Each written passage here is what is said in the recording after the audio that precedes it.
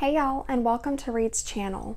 So as you probably guessed by the title of this video, we're going to be talking about Krabbe disease, specifically what it is, how you get it, how it's diagnosed, signs and symptoms, treatment, and then prognosis.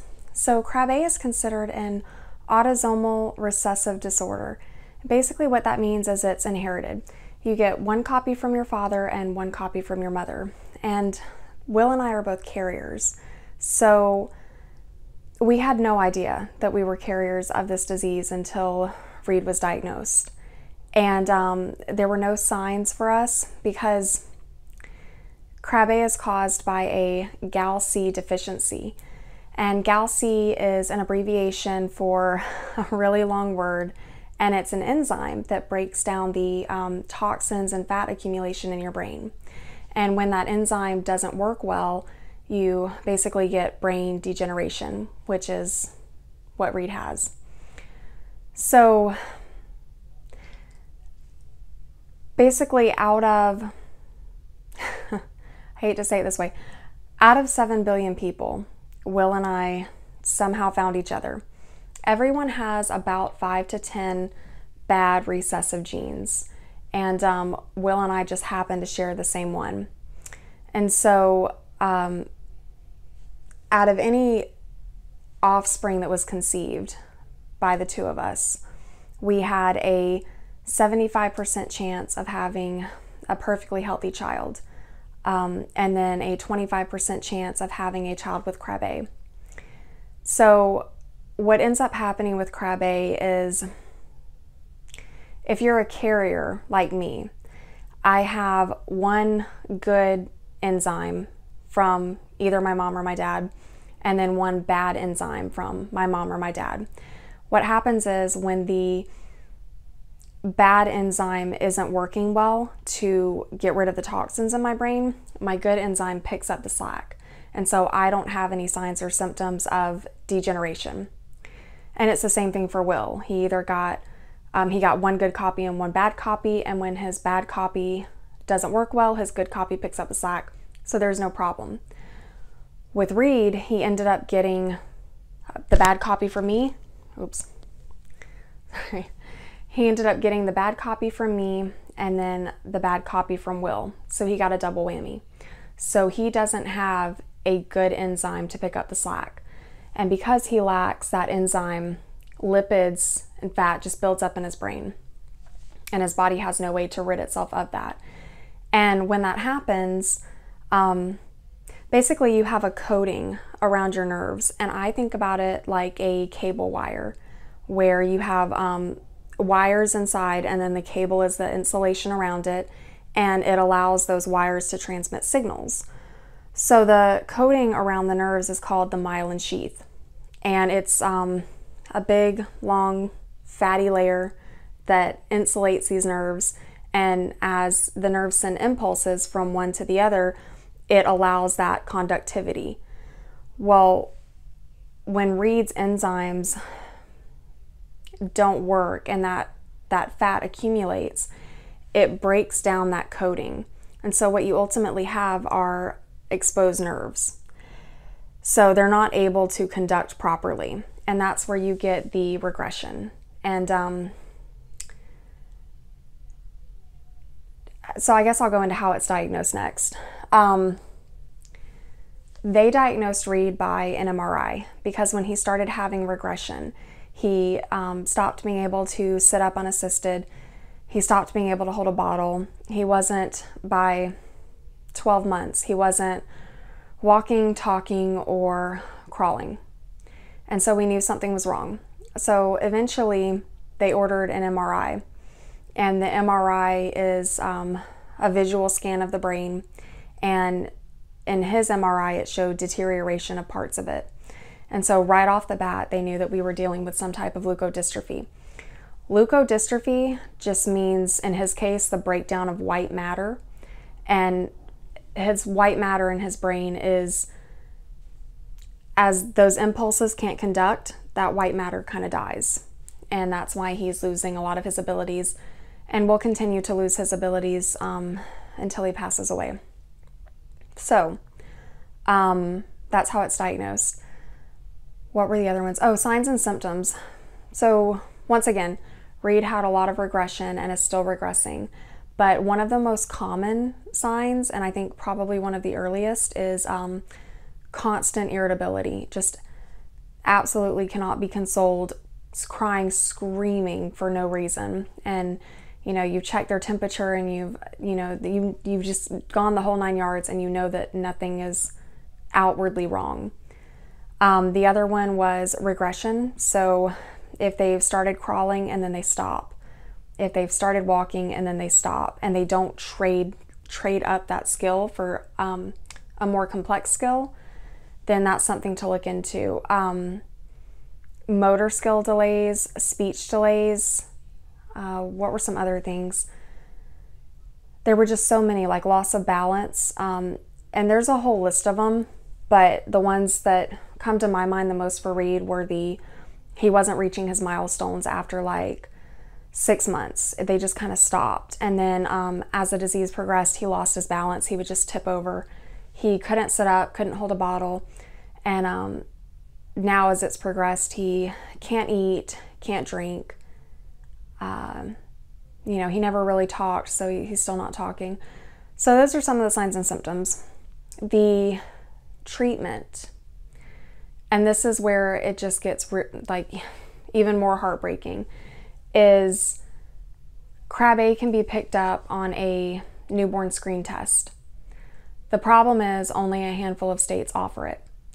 So when they do the newborn screen, I think they prick their heel and they draw blood and they run it for all kinds of diseases and abnormalities. Reed showed up for none of them. He was born a perfectly healthy baby. He was full term, no complications, no issues. And I had all of the fetal scans done. I had I had great prenatal care. We had all of the screens done right after he was born. Everything was fine. We had no idea. And so when they do the newborn screen test and they prick their heel, I think it might be more than 4, but the 4 that come to mind are New York for sure, Kentucky for sure. I think the other 2 are Missouri and Ohio, but I could be wrong about that, and there could have been more listed since when he was diagnosed a few months ago. But Reed was born in Hawaii, and so Hawaii does not test for Krabbe.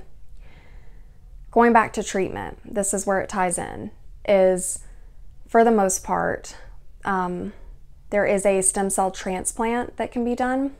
And to be honest, I don't know a whole lot about that procedure. I could probably do the research and talk to other Krabbe parents and make a video on that. But because it wasn't an option for us, I really don't know that much about it.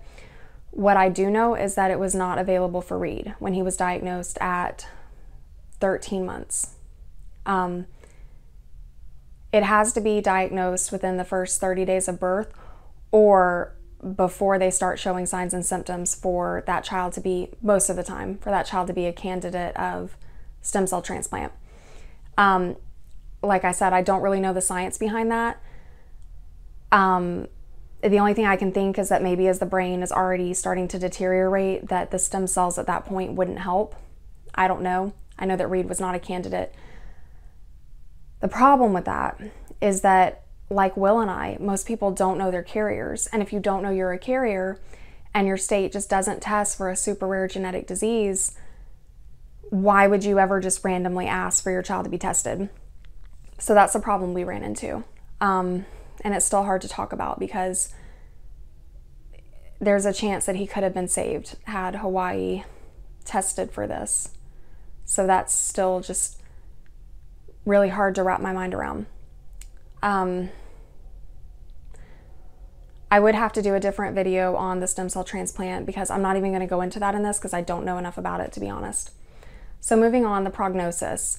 There are 4 different types of Krabbe. There is early infant, late onset or late infancy diagnosis, juvenile, and adult onset.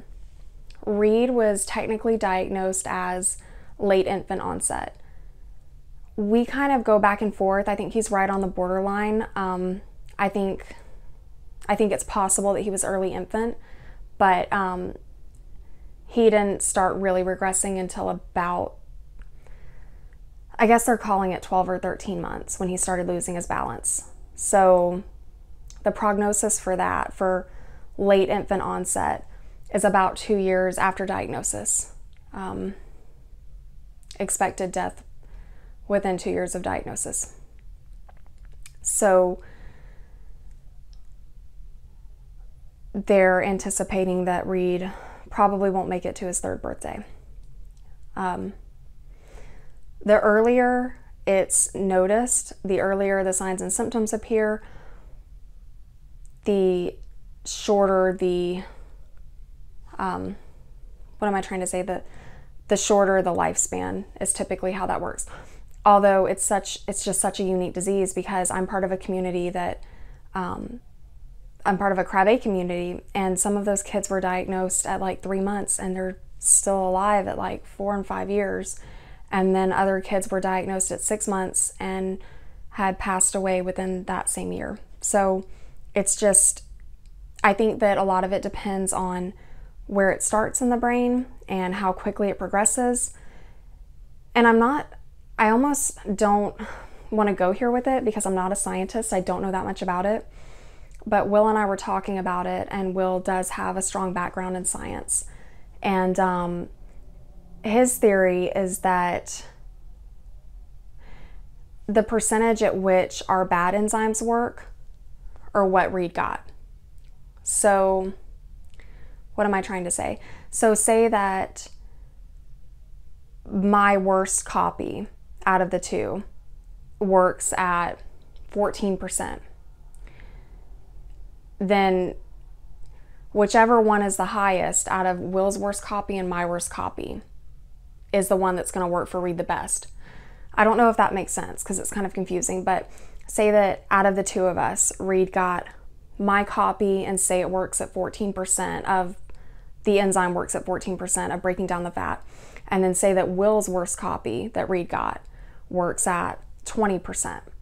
Then his theory is that the 20% is going to take over for the 14% and is going to pick up that slack. But because it only works at 20%, it's not going to be able to break down the fats enough to keep Reed alive. And so that's kind of the theory that we're under, the impression that we're under, because there's just not a lot of information, which is the main reason that I wanted to start this YouTube. When Reed was diagnosed, there was just really nothing out there. There was not a lot of information. There was really just nowhere to go and no one to ask. And out of all the doctors we've had, and we've had dozens, until we got to Texas and met a specialist, we hadn't even met a doctor who had ever seen a case of Krabbe. We'd never met a nurse who had seen a case of Krabbe. And so what ended up happening is we would go to meet with medical specialists, and these doctors and nurses would ask us what Krabbe was. And when I tell you that there is nothing that will make you feel more helpless than a doctor asking you as a patient or as the parent of a patient about your child's disease, it was heartbreaking. It was just the worst, and just one of the worst things I could imagine. And so I found myself thinking, well, if I can educate people or just help other parents compare signs and symptoms and open up a discussion where we can share things, then that's what I wanted to do, and that's why I wanted to start this. I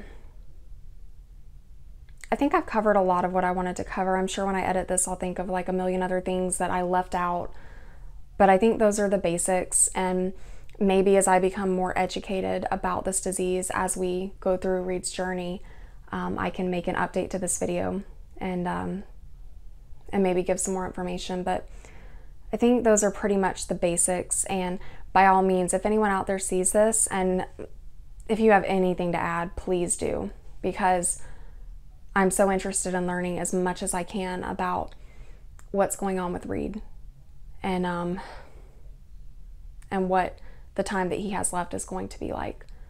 So please communicate with me if you have anything else, any more information that you could add. And thank you so much.